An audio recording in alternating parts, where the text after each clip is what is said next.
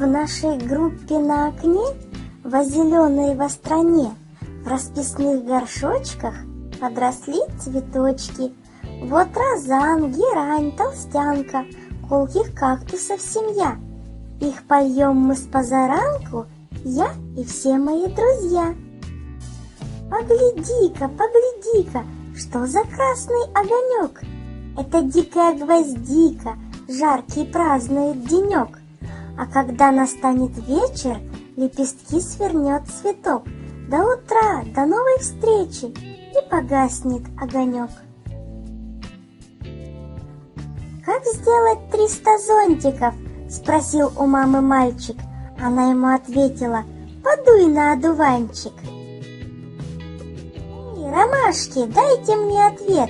Вы откуда, если не секрет?» «Не секрет», — ответили ромашки. «Нас носило солнышко в кармашке».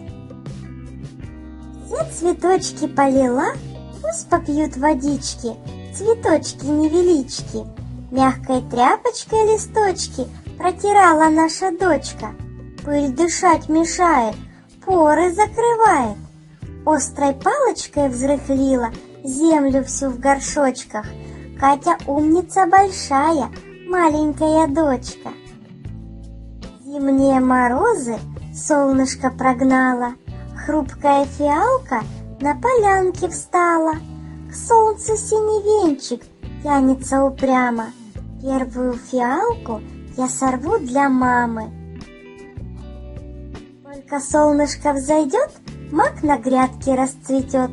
Бабочка-капустница на цветок опустится. Поглядишь, а у цветка больше на 2 лепестка. Вот подснежник на поляне, я его нашел. Отнесу подснежник маме, хоть и не расцвел. И меня с цветком так нежно мама обняла, что раскрылся мой подснежник от ее тепла. Золотые лепестки, хрупкий стебелек, распустился у реки солнечный цветок. Только тучка набежала, сжались лепесточки, на зеленых стебельках круглые комочки. Белый одуванчик, приземляйся тут, забери мой мячик, дай свой парашют. Бежит тропинка через луг, ныряет влево, вправо, куда ни глянь, цветы вокруг, да по колено травы. Зеленый луг, как чудный сад, пахуч и свеж в часы рассвета. Красивых радужных цветов, на них разбросаны букеты. На окне в такую рань распустилась герань. Круглые листочки, пышные цветочки, даже очень хороши, так решили малыши. У собачьей старой будки распустились незабудки. Наш пушистый рыжий пес в незабудки тычет нос. Сколько жить на свете буду, незабудки не забуду. Одуванчик, да чего ж ты на облачко похож? Страшно даже и взглянуть, как бы облачко не сдуть. Одуванчик золотой был красивый, молодой, не боялся никого, даже ветра самого. Одуванчик золотой постарел и стал седой, а как только посидел, вместе с ветром улетел. Ярко-желтый одуванчик весь под дождиком продрог, а когда просох на солнце, сам себя узнать не смог. Побелел он и распух, и рассыпался, как пух. Полетел пушинок рой над притихшей травой, над забором, над рекой, над тропинкой луговой. Под веселый крик ребят парашютики летят! Отчего зацвел цветок? Мальчик спрашивает мать. От того, что мы цветок не ленились поливать.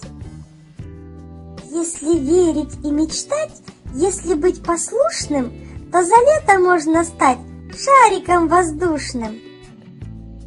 Я иду в лесу весною, надо мною синева, подо мною плотным слоем прошлогодняя листва. Хоть пригорок и оттаял, но в тени лежит снежок, и на шаг не отступая, рядом с ним растет цветок.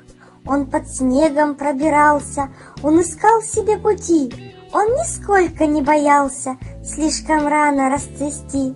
У него прохладный стебель, 5 прозрачных лепестков, тихо тают в синем небе хлопья белых облаков. Я несу цветок домой вместе с влажной землей, вместе с новенькой травой и с букашкой полевой.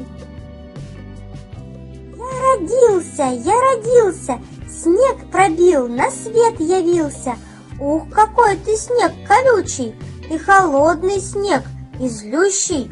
О морозах зря мечтаешь, очень скоро ты растаешь.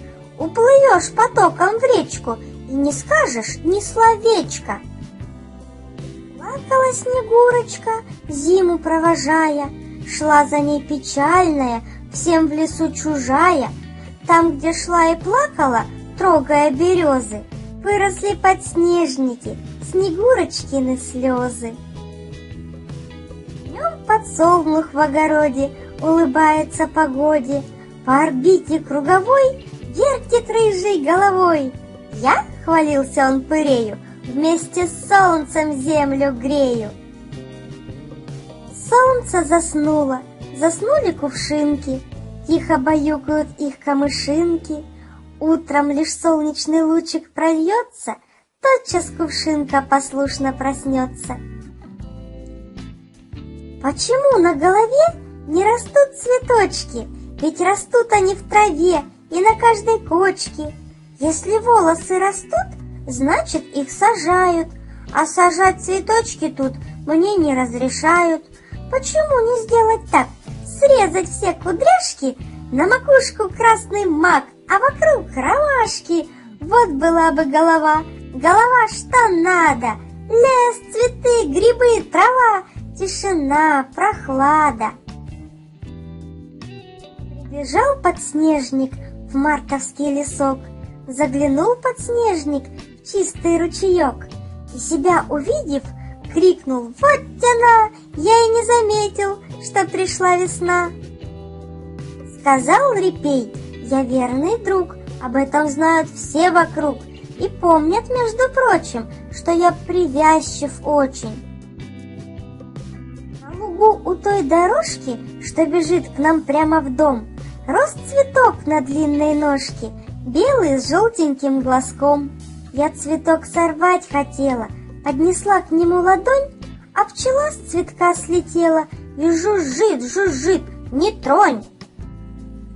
Белые ромашки-сестрички, у ромашек белые реснички, пляшут среди летнего луга. Да чего похожи друг на друга! Мальчик-ветер в дудочку дует, он с ромашками польку танцует. Потанцует, улетит ветер, мало ли ромашек на свете. Маленькое солнце на моей ладошке, белая ромашка на зеленой ножке, с белым ободочком желтые сердечки. Сколько на лугу их, сколько их у речки. Зацвели ромашки, наступило лето. Из ромашек белых вяжутся букеты. В глиняном кувшине, в банке или чашке весело теснятся крупные ромашки. Наши мастерицы принялись за дело, все венки плетутся из ромашек белых.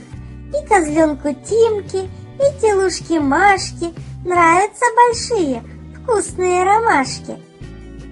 Самый первый, самый тонкий есть цветок с названием нежным, как привет капели звонкой, называется подснежник. По тонкой нитке ручейка сбежал с пригорка снег, и на пригорке 3 цветка раскрылись раньше всех. Стоят подснежники, горя весенней новизной, стоят, как 3 богатыря над сонною травой. Я вас прошу, позавидуйте мне, кактус расцвел у меня на окне. Яркий цветок, словно солнечный лучик, храбро горит между острых колючек. Цветок на лугу я сорвал на бегу, сорвал, зачем, объяснить не могу. В стакане он день простоял и завял, а сколько бы он на лугу простоял. Поставленный на пост самой весной, по стойке смирно, опустив ладошки, в перчатках белых, словно часовой, стоит подснежник на озябшей ножке.